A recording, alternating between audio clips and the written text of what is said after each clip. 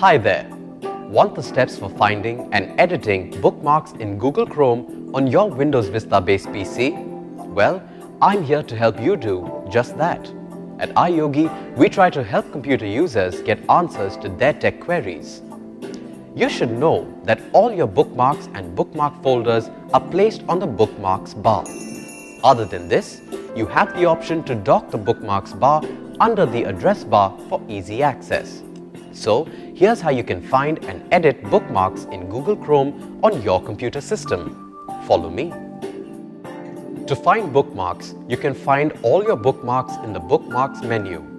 Click the wrench icon on the browser toolbar. Select Bookmark Manager. To edit bookmarks, if the bookmarks bar is displayed, right-click a bookmark on the bar and select Edit. You can adjust the name and URL of the bookmark. So, you see, you can follow these simple steps in order to find and edit bookmarks in Google Chrome on your Windows Vista-based computer without any problem. Don't you just love technology? At iYogi, we're always here to help you get more out of your PC, along with its related software and programs.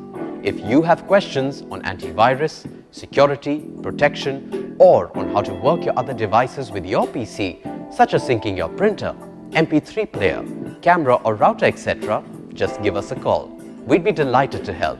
Go ahead, have fun with your PC. Good karma.